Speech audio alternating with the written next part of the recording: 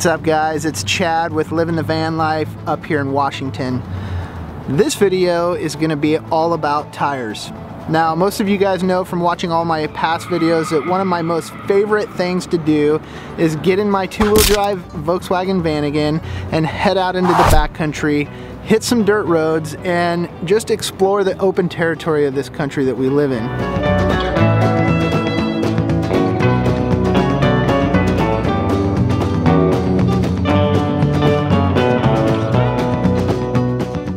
One of the things that makes that absolutely possible is the installation of a good set of all-terrain tires.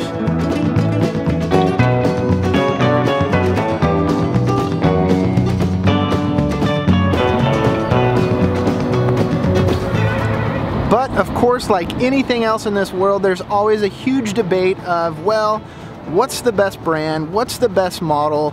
Which one's better for doing whatever you want to do? And that's one thing I want to do in this video, is get down to the nitty-gritty and compare a set of BFG KO2 tires, which I've had installed on this van for the last 4 years. Tomorrow, I'm installing a set of General Grabber ATX all-terrain tires, and I'm going to give you guys a first-hand view of the comparison of what's going to be better tire.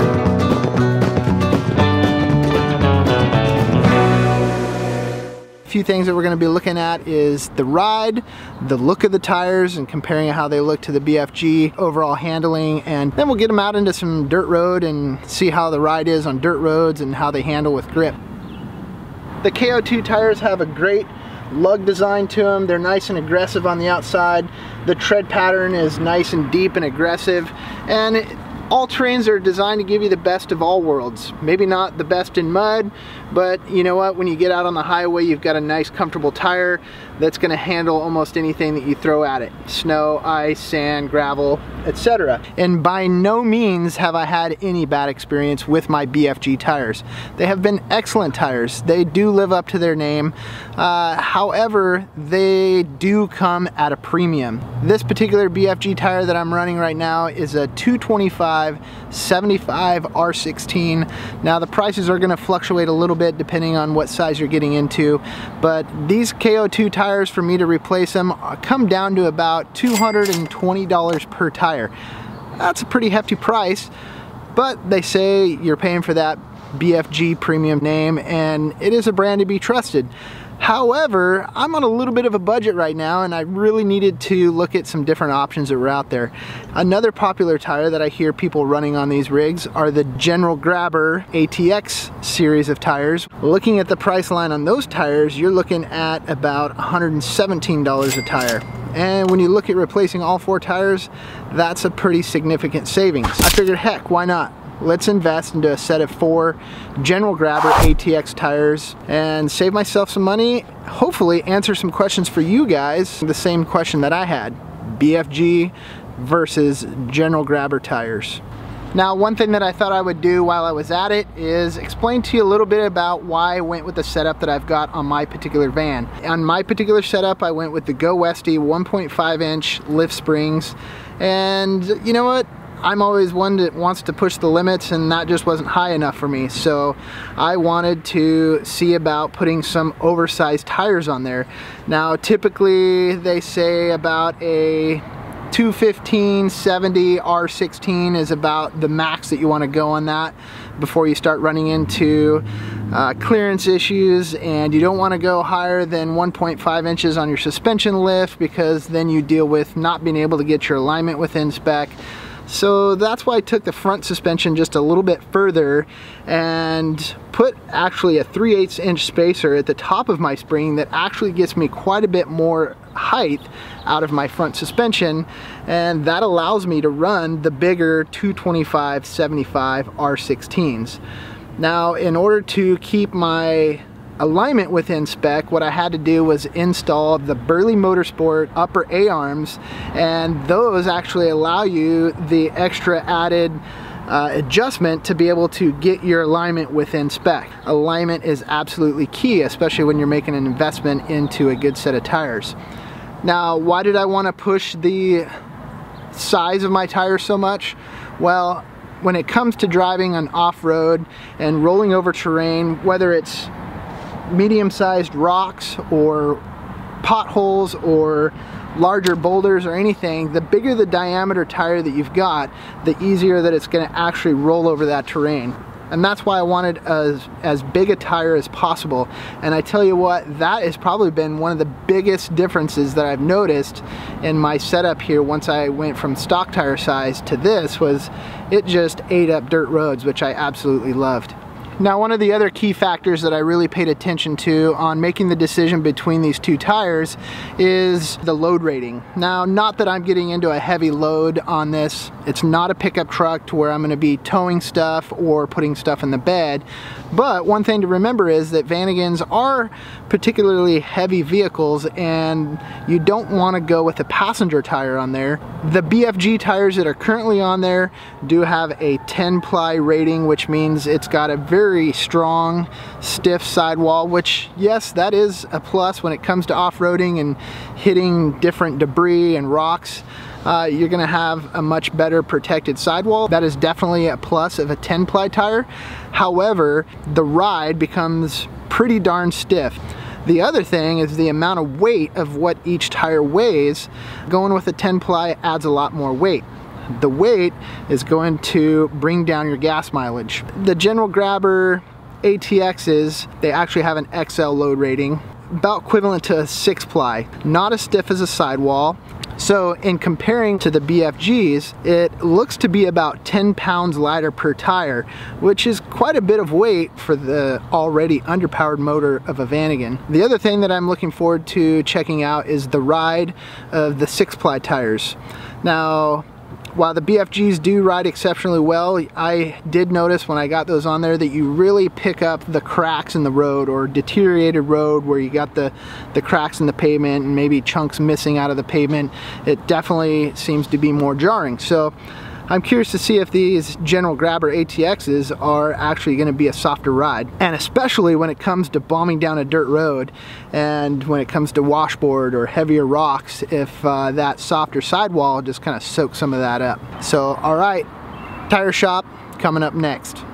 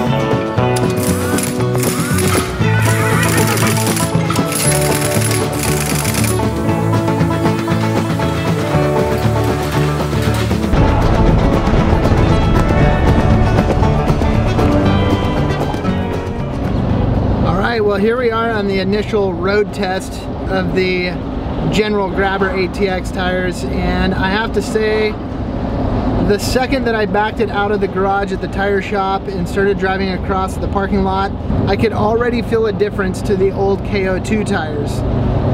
The General Grabbers just automatically right off the bat had a smooth, nice ride even across the parking lot.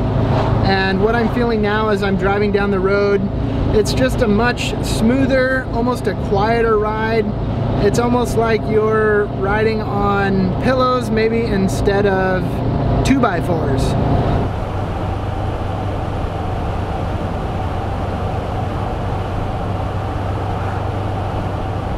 Now, of course, that can go both ways. If your ride is too soft, then you lose some handling. But initially, I took off down a very windy road to get a good sense of how it's going to handle. And I've got to say, it's a good compromise. It doesn't handle as tightly as what the BFGs did, but I've got to say the ride is definitely much smoother, much quieter. The softer sidewall of the grabbers are definitely soaking up the road surface, whereas with the BFG and the stiffer sidewalls, those differences in the road surface really translated through the tire and into the ride of the vehicle.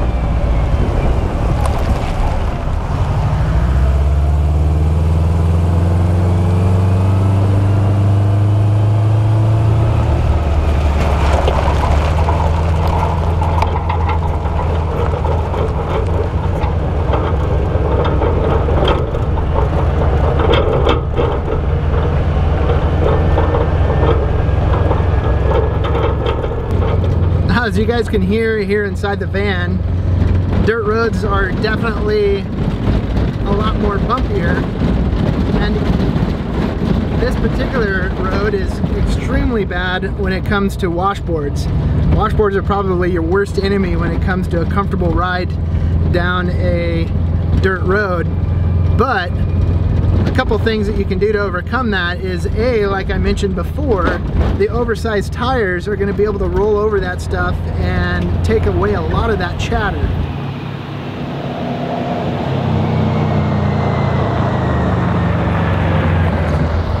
Now, one thing that you can do even beyond that is you can actually lower the PSI in your tire when you hit the off-road.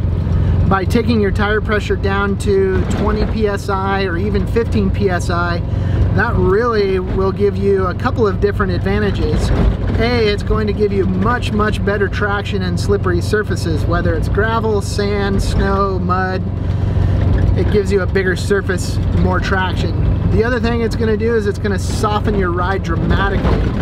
And a lot of that chatter that you hear in the van, a lot of that's going to go away, and you're going to be able to make good time across a rough dirt road, all by airing down the PSI in your tires. Well, so far on the initial off-road test, just driving up a rough dirt road, I would say that there's probably not a ton of difference between the two tires. Maybe a little bit less chatter because of the softer sidewalls. Initially, the tread compound on the grabber seems a little bit softer, so that might actually end up being a little bit of a plus when it comes to slippery surfaces and whatnot. So overall, not a huge difference because the BFGs were actually usually pretty good in situations like this, but my main concern is the fact that I certainly don't feel like I lost anything by going with the less expensive grabber when it comes to off-road performance, and that was my #1 concern. By saving myself a little bit of money, I certainly didn't want to take away any sort of performance. And thus far, with off-road testing and a little bit of on-road testing, I certainly don't feel like I've gone backwards. That is definitely a plus.